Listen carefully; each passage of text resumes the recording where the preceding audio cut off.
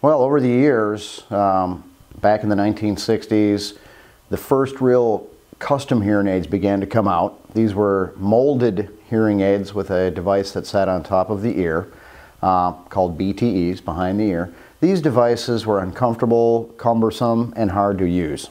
Not to mention they were very unsightly and usually whistled. By the 1970s, they began making complete custom hearing aids which would fit into the ear, and this allowed the patient to make adjustments at ear level rather than reaching up on top of their ear, and they were a little bit less unsightly. By the 1970s, they had shrunk those down to half the size. Those were called in-the-canal hearing aids, and those were actually very nice. Patients really thought they felt good.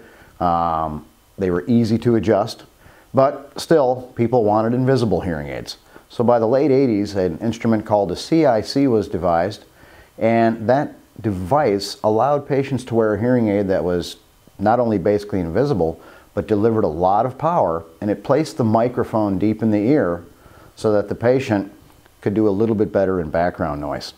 The problem, however, was that with all the great custom devices that were made, the patient still suffered one thing: the barrel effect. This was the inability to hear naturally. In other words, the patient could hear much better, but there was a bassy sound, or a barrel effect as patients call it, that lingered with the hearing aid, sometimes forever.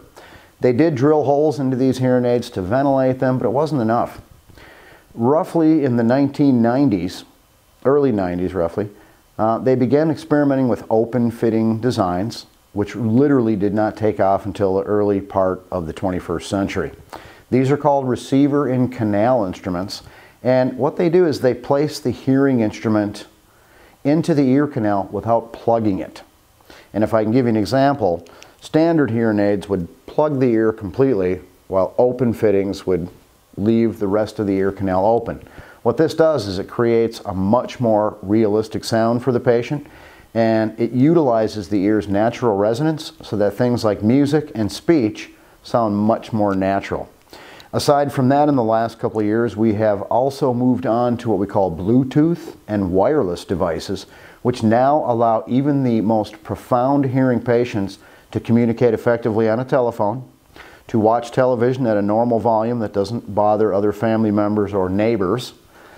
These devices are also rechargeable, so we have the capability now to fit just about anybody. People with arthritis who normally wouldn't be able to change a battery or utilize a hearing aid, now all we have to do is make sure they can get it in and get it out of their ear. The rest is taken care of by technology.